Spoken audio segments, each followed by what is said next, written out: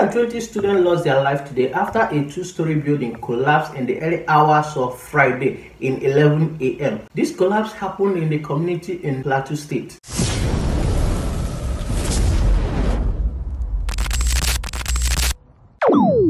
Busa Buji, a community in Plateau State, is facing one of the worst accidents that has ever occurred to mankind.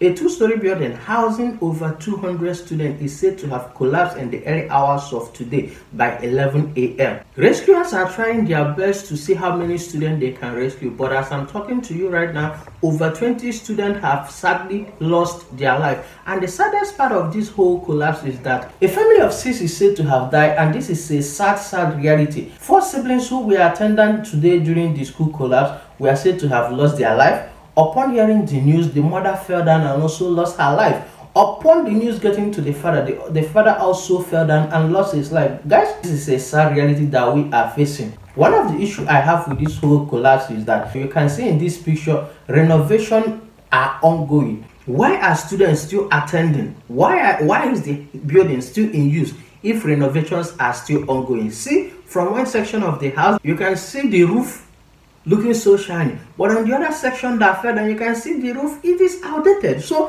why is the government of Plateau State, or why is the community leaving students, leaving school children to attend a school in a classroom, in a house, in a home that is still being renovated? Guys, I have to say, it's a sad story that hit the community of Busa Buji in Plateau State. The owner of the building should be arrested.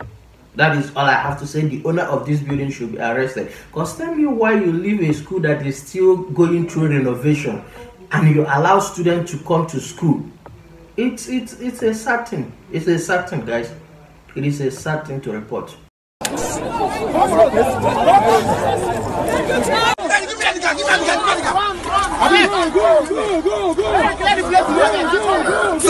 Sorry, come out.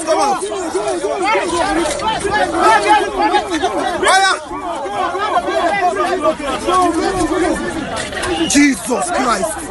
It doesn't will not come this way.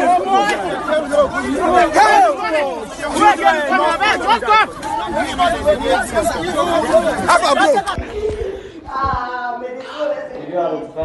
God of mercy! God of mercy! Jesus, where you there? Oh, the Lion of Judah, I call upon your name. There is no rest in peace.